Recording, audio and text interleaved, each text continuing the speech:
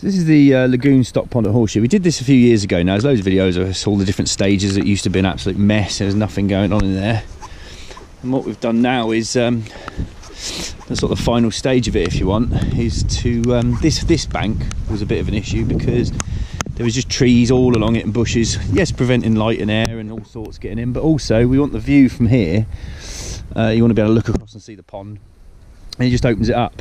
It just looks bigger. So the boys did a great job. They ripped all these, cut these trees down. We can tidy these up, but this was just, I don't know if anyone would have seen it, this was all just full of shrub and crap, and all sorts of stuff got buried under here. Now this is where the sort of extra effort comes in really, and it makes all the difference. You don't need to hire machinery, but a little digger like that one over there, you hire that for 3 or 4 days, the amount you can get done on a fishery is amazing.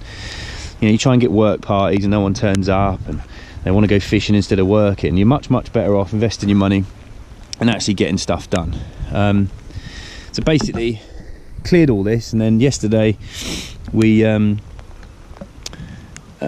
was the final job really. So I turned it all over with the digger and started stone picking it, getting a lot of stones out and stuff, big piles of stuff. A lot of people wouldn't bother doing this, seriously, they just wouldn't bother, but getting all this stuff out, ripping it all out, extra effort, all the roots, all the stones, all the bits and pieces. You know, this was not good ground, and as you can see, it's much nicer now. Just get rid of all these little piles, but this is the sort of effort you need to put in really. It's nice, it's rewarding work.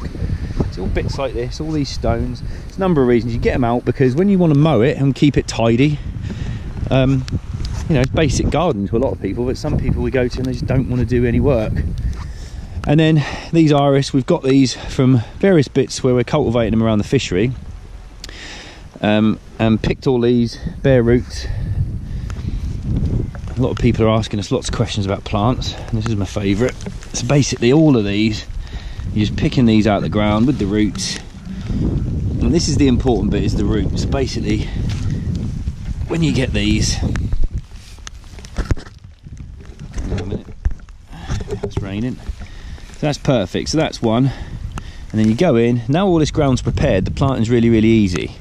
We'll get all this willow herb, all this crap out, get all this out first, and then you just go along and plant these. And we plant them here on the water's edge, but we do it from in the water. You try and do it up here, it's no good. Get waders on, get in, get involved. And basically we've seen people plant them up here and in there. You don't need to plant them out there. We plant them on the water's edge because you're trying to get them in there. You can cut the stems right down, we'll show you later. You can cut them right down to that. You know, if it's windy and exposed, you can cut it right down, because this is the important bit.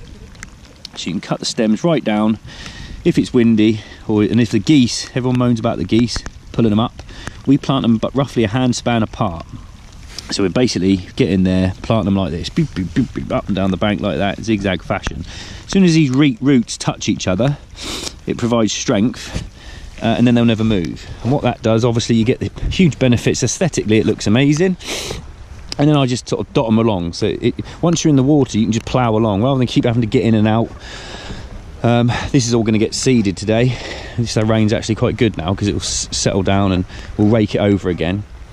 But little things like that go a long way, and if you look at this pond now, I mean, look at it from what it was, it's already a massive difference. But then in another month, 6 weeks, this will be green and lovely and grass, then it'll be nice plants along the front. If this was a fishing lake and you wanted some cover, don't plant massive great evergreens here, because A, they look ridiculous, but also they're going to block out a lot of light. You can plant dogwoods and bits and pieces like that, low-lying shrubs. You could put them back here somewhere, which would only grow up sort of 4 or 5 foot, or a bit more. But yeah, little things like that go a long way.